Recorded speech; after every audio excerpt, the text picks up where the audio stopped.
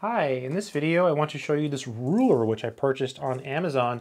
This is a Fiskars ruler, and it is a 12-inch ruler with plastic edge, it says. Very nice. Okay. So, oh, I see. Here's the edge. I was like, where's the edge? Yeah, it's a plastic edge versus a metal edge. Okay, so a lot of older rulers, they have a metal edge here. This doesn't. This has a plastic edge. I'm pushing on it, and I don't think I can cut myself with it. So I think that's the intention, maybe. If you have a metal edge, maybe that could be bad. So fairly lightweight. It says plastic edge to hold straight line. It's solid wood. Measurements in inches and centimeters. Limited lifetime warranty, it says. Cool. Manufactured for Fiskars brand Inc. Cool. Madison, Wisconsin. Very nice. Very nice. Let's go ahead and open it up. I'm going to pan the camera down so you can get a closer look at it. We're going to try it. We're just going to see how well it works with paper and pencil.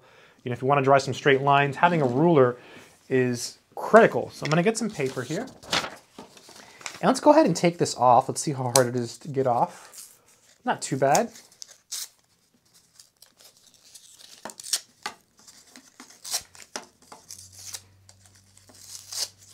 This is nice if you're doing any graphing, like manual graphing. I do a lot of mathematics, and if you want things to look a little bit better, it helps to have a ruler like this.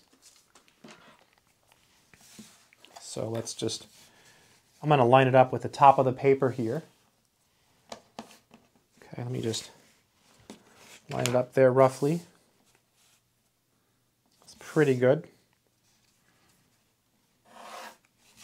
Right? That's much better than I could do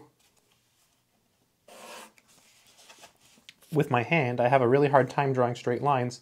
So this is quite nice. So this is the y-axis, this will be the x-axis. And let's, I don't know, let's just draw a simple graph here. Let's do this one here. So the ruler can't really help me draw that unless I drew a grid. We'll say this is the graph of y equals x squared. Right?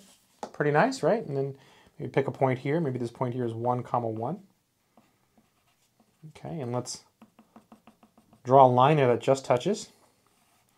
That line is called the tangent line, by the way. Tangent means just touches in Latin. And we can find the slope of that line by taking the derivative. So at 1, just using some magic here, the slope here is m equals 2. So the slope of the function is 2 at that point, just using some calculus. So you can do all kinds of stuff with this. I'm just messing around, just showing you you can use the ruler to help you do some math. Too much fun.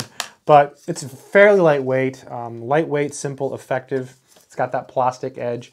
I use the plastic edge for the lines. I suppose you could use the other edge too. Whoops, I dropped my pencil. Nope, I have another one. Yeah, you can use the other one as well. So notice what happens when you use the other one. It gets pencil mark on the ruler. Whereas if you use the plastic edge, it doesn't get on the ruler. So that's something to keep in mind.